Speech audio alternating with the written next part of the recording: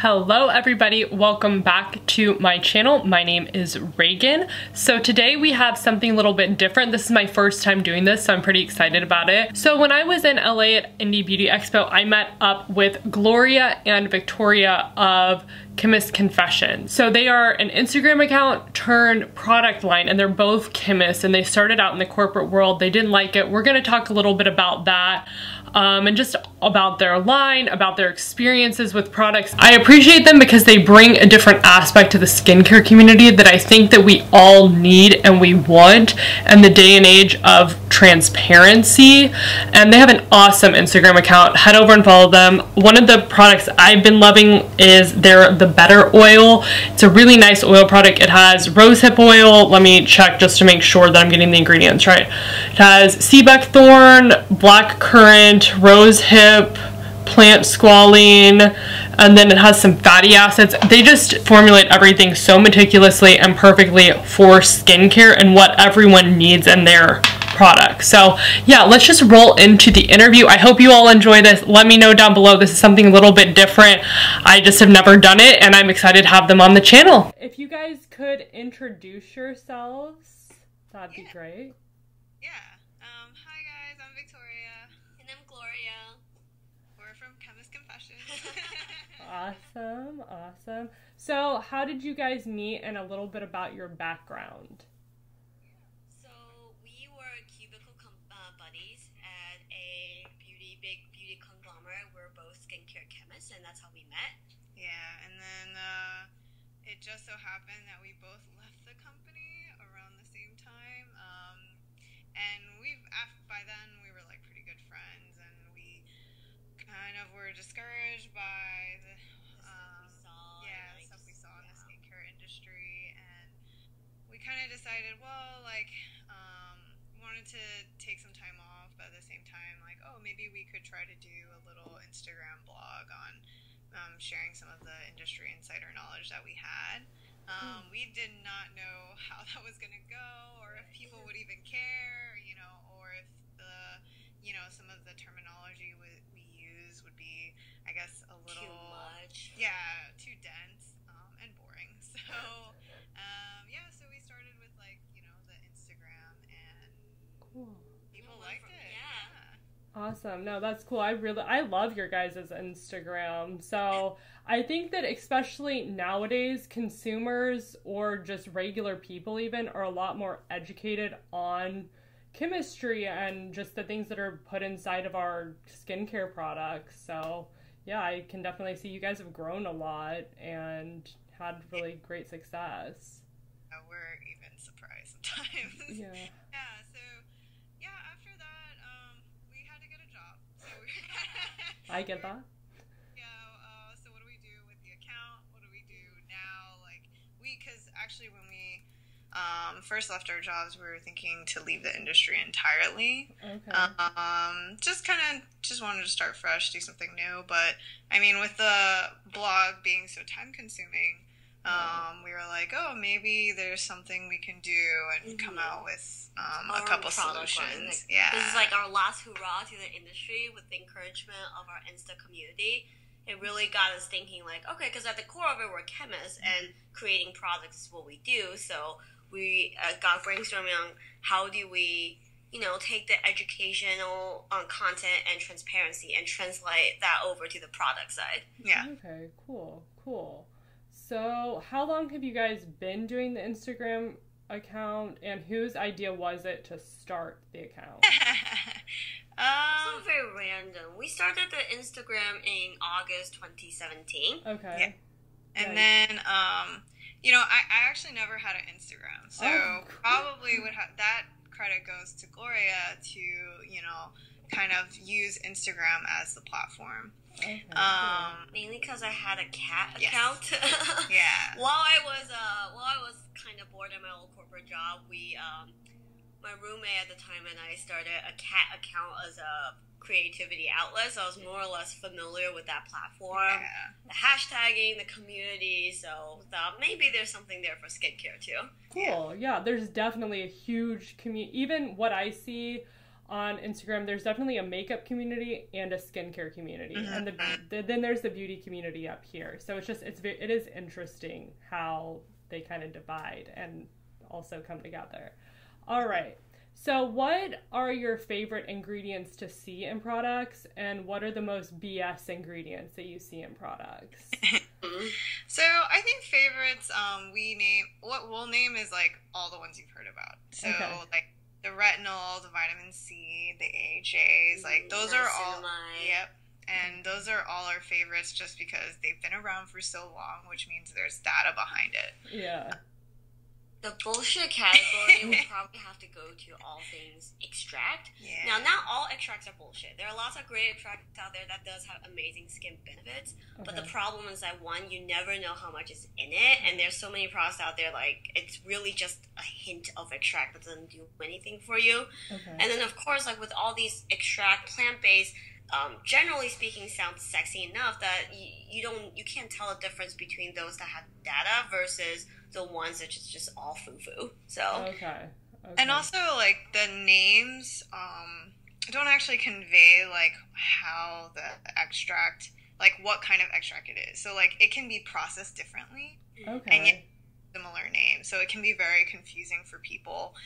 So typically, you know, we necessarily don't think it's like completely BS, like we try to tell people like it's great to have as like an added bonus, you know, but still have like one of those like core actives that we like, you know, to kind of carry that product through. Which kind of like to add on to that point, this is why we don't like the blank rich claims. Like you'll see a lot of products that says, oh, it contains vitamin C rich extracts, but those extracts are not going to work nearly as well as actual vitamin C itself. So interesting. I did not know that.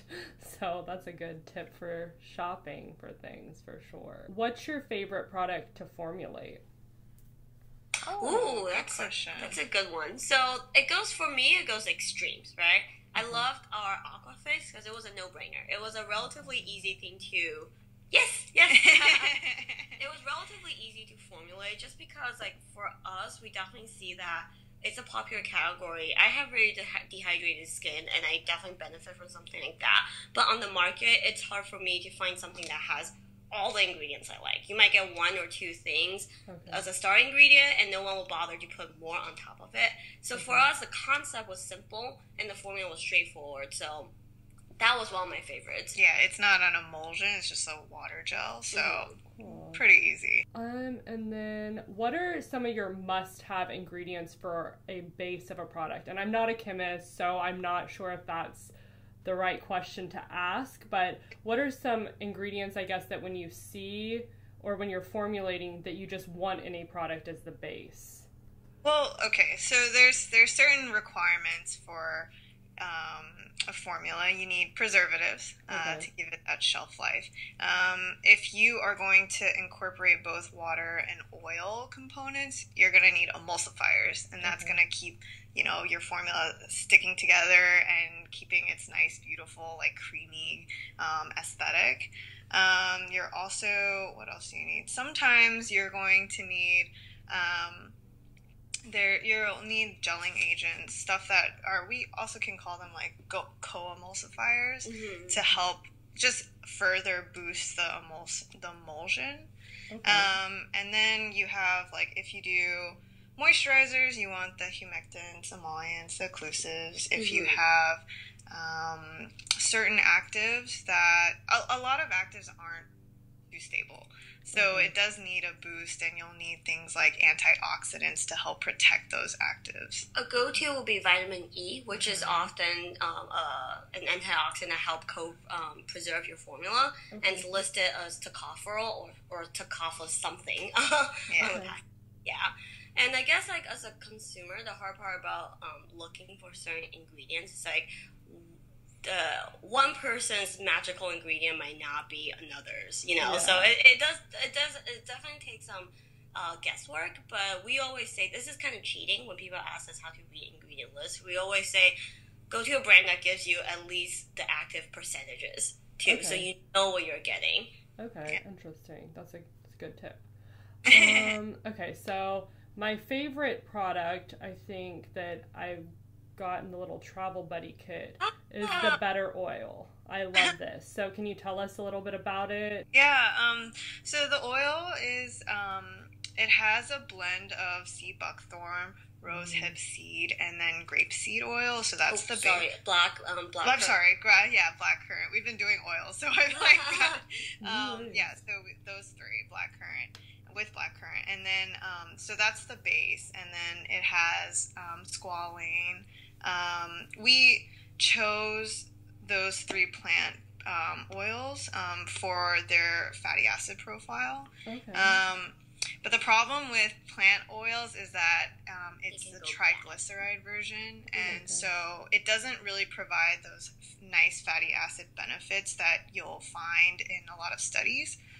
So the great part is we added 1% actual free fatty acid in its true form with the linoleic and linolenic acid. Okay. So that way it can actually give you these like brightening benefits. It also is really great for people who have acneic skin. So that was like kind of our challenge, which was we wanted to make a face oil that even oily skin types wouldn't mind trying out, or could like at least include them too, because I think oils for people like, especially for me who has like combo acne, is a little intimidating to try. Right. So I guess when we formulate it, ultimately the oil comes down to two big challenges. So for us, one is as Victoria just mentioned, for oily skin, and two is we want to make an oil that, on top of short-term moisturization benefits, give your skin a long-term boost. So we, as she mentioned, we have the 1% fatty acid for long-term benefit. Okay. And we also have the 1% visible oil. So going back to how we talk about how extracts are kind of BS, visible oil is derived from chamomile and it has really long-term like studies that show its benefits as an anti-inflammatory skin calming agent. But again, usually you don't know how much is in a product. So we go ahead and put in 1% to kind of maximize that benefit. Cool. So that's kind of our logic behind the oil. Yeah. Just like cramming everything. Honestly, anything we think an oil should have in there. We just wanted to take the best parts of an oil, I feel like, and really put that into a bottle. And that's why we I guess in a way, very confidently named it the Better Oil. Right. I love it. I think I like that it's an oil, but it doesn't have that oily feel. It's more of a dry oil, so it absorbs into the skin, what I've just noticed using it. So it's not like... I have more normal combo, so I can get a little bit oily, but I don't know, it's a really nice fit for my skin type at least. I really like that one. What was your inspiration for the line, the branding? Because the branding is really cool. It's definitely different. I feel, I lived in Taiwan for a while, and so I traveled quite a bit in Asia and stuff, so I definitely get a bit of a kind of K-beauty feel with the packaging, but I also see just a lot of different influence in it. So just tell us a little bit about it. You asked about how we got started and did a job, and then it's like, okay, let's see what products we can make. So then we were like, okay, so what problem do we want to tackle? And we really think that there's something difficult about moisturizers for skincare users. It's like you don't really have a control of what you're going to get in the jar. You don't know how it's going to affect your skin. So how can we kind of create some order in this category? Okay. Most of the, I guess, most people we know, it's definitely a blind, try and dump. You don't know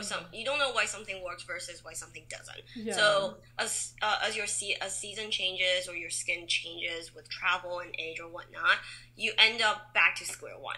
Blindly trying new products, but then we want to create a line where it helps people kind of understand their skin better on an ingredient level. So even when you go through these changes, you kind of know how to maneuver your own skin, basically. Yeah. And what people actually don't know is that you can actually categorize ingredients in the moisturizer category. So you have your humectants, so those are like hyaluronic acid and glycerin. You have your emollients, which are going to be your light oils, and then you have your occlusives, which are going to help, you know, stay on top of the skin but seal in all that moisture. So those will be like your waxes, your petrolatum, and they'll be like these balms. So how can we create, you know, a good product in each category that allows people to kind of elevate, you know, their routine and give them kind of a tool so that when their skin, because our skin changes so often, right? Definitely. You travel, you go through stresses. So instead of wiping out your entire moisturizing routine and starting from scratch again, take a product and try to just like give your routine a boost, right? You know, when it needs a little bit more help, right? So that was kind of the strategy we have behind the line. Of course, no one wants, there's people like me who like are very lazy about their routine and don't want to layer. So that's why we did come out with Mr. Reliable as kind of like our chemist's favorite balance of those components put into an all-in-one moisturizer, especially for people who like don't know where to start. Right. People who are just looking for a fresh beginning. And honestly, and Mr. Reliable is purposely made into this more lightweight, lotiony texture, so it suits more people's skin type. It's more layer friendly. We get asked a lot, like, why didn't we come up with a cream? So Mr. Reliable is more humectant heavy. It's a little bit lighter, so it's more layer friendly. Part of our goal to create this brand and the product launch strategy, as you noticed, it isn't to completely wipe out someone's routine. Like you know. We didn't want to come out with a full set of products and say, hey, like, throw everything you own out because our product's better. And we want to have them discover what's going to make their routine better. And another challenge we had was a lot of people ask us, we talk about actives a lot. Like, we know a lot about your AHAs, your BHAs, the retinols. So why didn't we come out with those products right off the bat? We're definitely interested in those categories, but we also think that people's skin are so stressed, right? You go through pollution, you go through your day-to-day life, and on top of that, people are starting to understand what these actives can do for your skin, so people are just layer crazy on these ingredients. So we want the moisturizer line to set a good foundation for everyone. So within all 4 products, there's also a heavy dose of soothing ingredient that kind of fits that category. Oh, and then the packaging. Can you tell us a little bit about that and the branding? So that's actually a really good question, because packaging is an area we're not super familiar with as chemists, so we definitely went in blind. And I think like the goal was, we're not packaging designers, so we wanted something simple and all gender inclusive, just because we think skincare, for the most part, the ingredients, it doesn't need to be really divided by gender. So that was the goal with that. But I mean, we're kind of quirky people, so how can we inject a little bit of ourselves into it? So it's like these like subtle details that we like to add into some of the boxes, and I think just kind of capturing like that flair that we have on our Instagram into. I think at some point we vaguely thought about like that we're gonna get help designing packaging, but we didn't. It was you guys did it all by yourself. That's cool. That is really cool. Victoria did all the sketches you see on the packaging. Oh, that's awesome. And I'm that person that just like sat behind her being like, yay, nay, I don't know. It looks really good.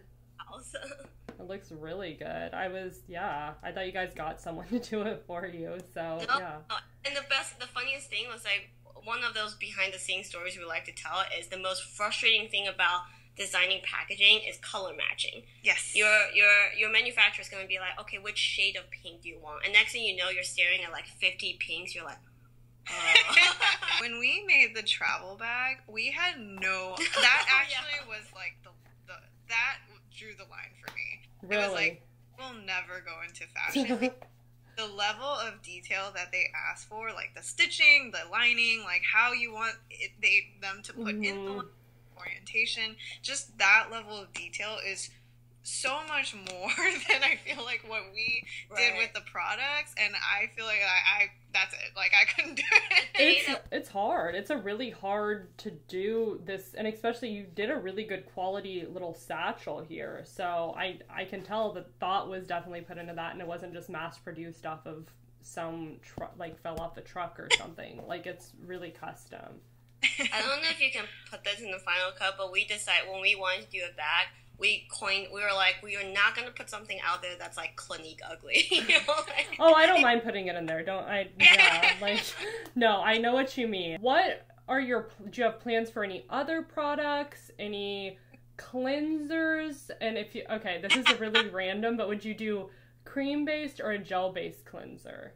Ooh, that's a great question. So, hitting all the good. Yeah.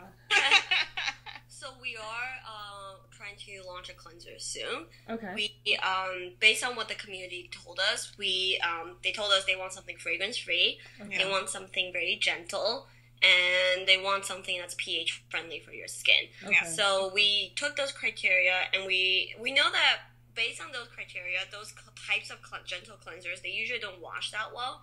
So we kind of set the bar of trying to make something that fit those criteria, but still is powerful enough to even remove makeup, at least on a light day, or at least like use that as a reach goal. Yeah. So we created 2 cleansers that we think fit that bill. One's a gel cleanser, and one's like slightly creamier. So that's where, you know, we decided, we were like, we can't decide. Yeah. Like, both forms are great.